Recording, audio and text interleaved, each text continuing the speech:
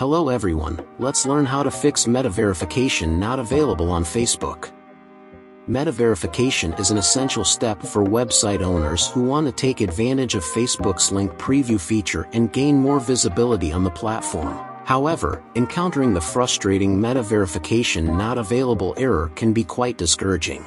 But worry not, we've got you covered. Before we start, leave a like and subscribe for more tutorials like this. First, let's open Facebook app on your device. After that, go on 3 horizontal lines in top right corner of the screen. Then click on little settings button in top right corner.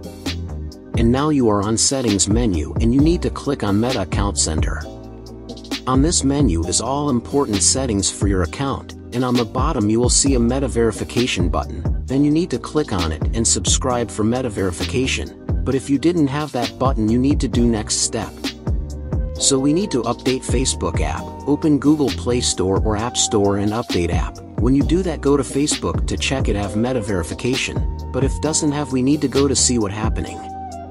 So go on Facebook Help Center on Google and find meta verification.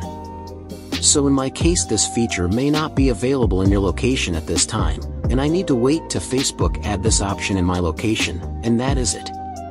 So thanks for watching, see you in the next video, goodbye.